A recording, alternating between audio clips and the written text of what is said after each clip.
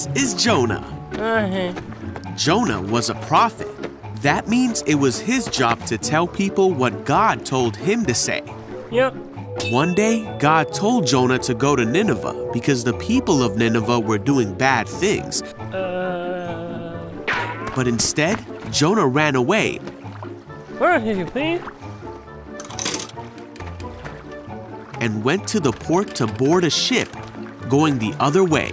He was hoping to get away from God. He sailed for a place called Tarshish.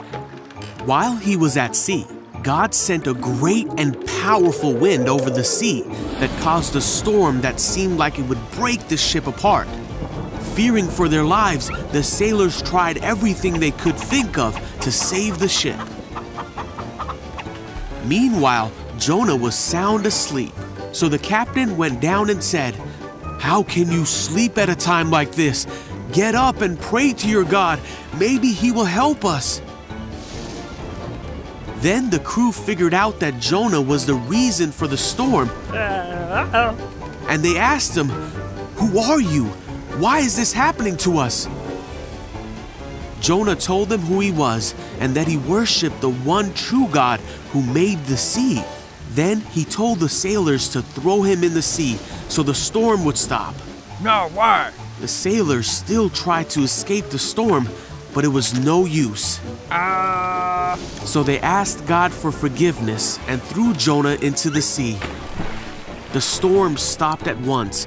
Whoa! The sailors were amazed at God's power and they vowed to serve him. Now God sent a great fish to swallow Jonah. Great. And Jonah was inside the fish for 3 days and nights.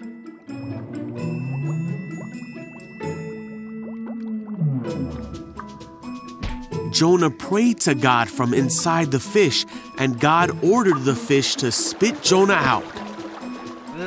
Yuck. God told Jonah again to go to the city of Nineveh to tell them what God had said about them. I get it.